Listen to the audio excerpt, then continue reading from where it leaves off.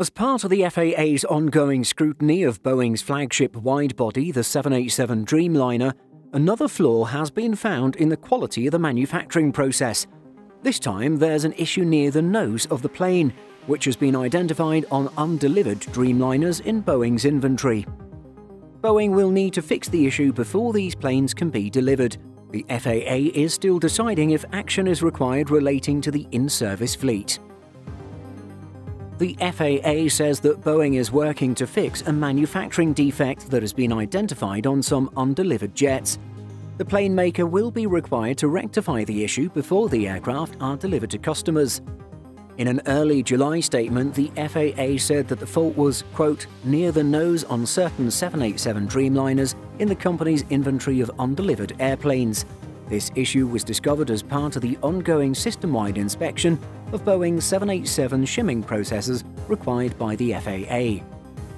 Reporting in Bloomberg adds some colour to this, stating the people familiar with the matter had elaborated on the fault, claiming that there was some wrinkling in the forward pressure bulkhead located in the nose of the jet. The issue is not considered to be a threat to flight safety.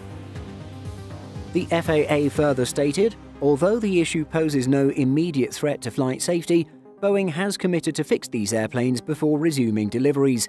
Based on data, the FAA will determine whether similar modifications should be made on 787s already in commercial service. It's estimated that Boeing currently has around 100 undelivered Dreamliners in its stored inventory. The plane maker had previously set out a target to deliver the majority of these aircraft before the end of the year. Still, with ongoing border restrictions hampering operations and now a new issue to fix, Boeing has an uphill battle to meet that goal. Boeing had paused deliveries of the Dreamliner in May this year as the FAA continued to scrutinize the aircraft. The pause came after Boeing had only resumed deliveries for a matter of weeks, following a pause in handover to clients that had been in place since October. Issue after issue has plagued the aircraft since the FAA stepped in to scrutinize its production standards. Initial problems around shimming and a lack of flatness in structural joins were followed by the discovery of flaws in the tail of the aircraft.